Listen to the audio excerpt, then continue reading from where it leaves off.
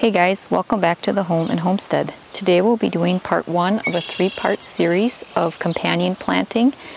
We'll be doing 2 in raised garden beds and 1 elsewhere on the property. So in the first set of raised garden beds we'll be planting rhubarb with garlic, leeks, and green onions. So by companion planting, plants complement one another and are beneficial to the life cycle of the other plants that are next to them. So for instance, with rhubarb, garlic, green onions, and leeks, the rhubarbs deter white flies with its scent, and the garlic, leeks, and onions deter leaf beetles, aphids, and weevils from destroying the leaves and stalks of the young rhubarb plant. So these particular plants will help one another out for growing and for deterring things that might be hindering their growth and production. This combination of plants, we also enjoy all of them. We enjoy cooking with them and preserving them, so hopefully this will be a win-win for the plants and for us. In regards to spacing, I'll be using my seeding square. I'll be planting seeds and starter plants. For the seeding square, I'll be using the red and blue circles.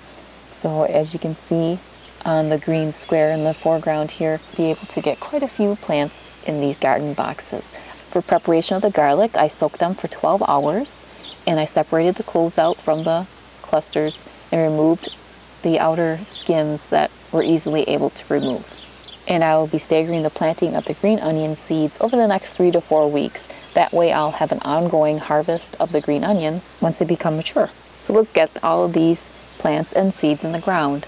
The garlic likes to be 4 inches deep when planted, so I'll be using the orange depth gauge from the seeding square.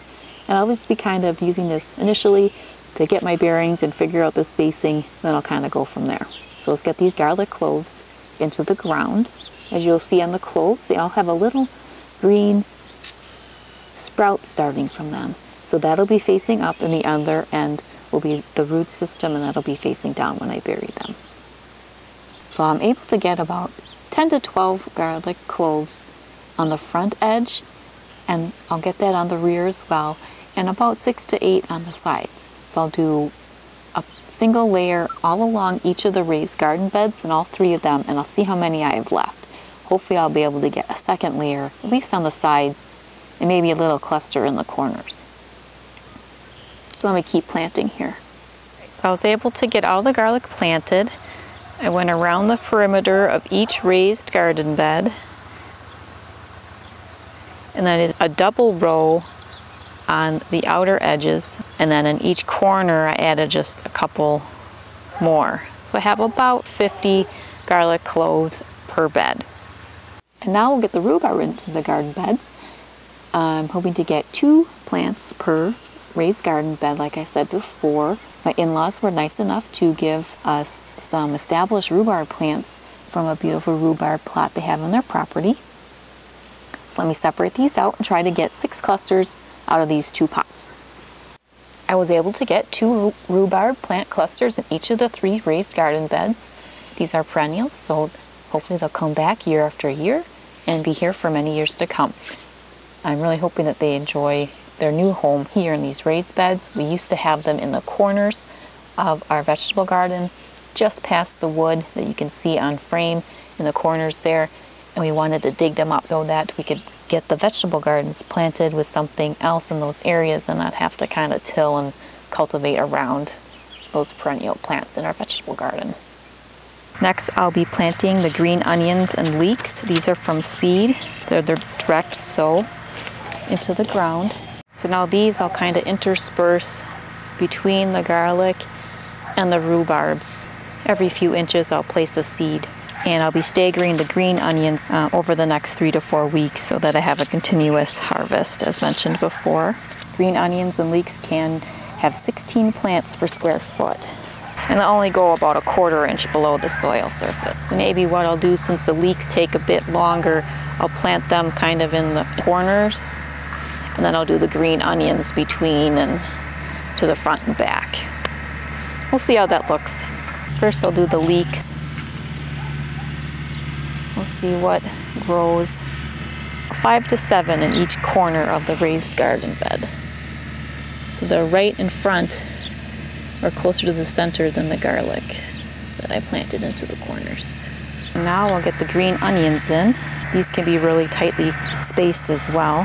So I think I'll do the white Lisbon on the outer boxes because there's more in that package, and the Tokyo long whites in the middle. Got about 8 across. I'm going to do a second row. I was able to get about 10 in this row. Now I'll get the Tokyo long white ones in the center raised bed. Now I'll get my watering can and get everything a nice drink. So for this batch of companion planting, we have rhubarb, transfer plants, garlic cloves, green onion seeds, which I'll stagger planting, and leek seeds. And they all help one another in one way or another in their growth. So let me get everything a nice watering here, and we'll move on to the final step for these raised garden beds. All right, and here's the final stage for planting. We put some ground cover over the top of all of the raised garden beds. We're using straw here. You want to make sure you use an organic product or something without pesticides in there that may damage your plants or seeds that you have in the ground. And we gave everything a nice watering, so that'll help keep moisture in the soil and help keep from birds eating up the seeds that we planted.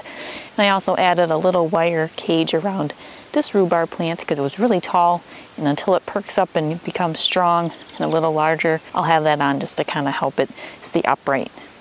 Well, I hope you enjoyed part 1 of 3 of this companion planting series. Keep watching and you will see what other combinations I've come up with in both the raised garden bed area and another location on our property. If you're new to the channel, please consider subscribing. If you enjoyed the video, please give it a thumbs up. See you next time. Take care.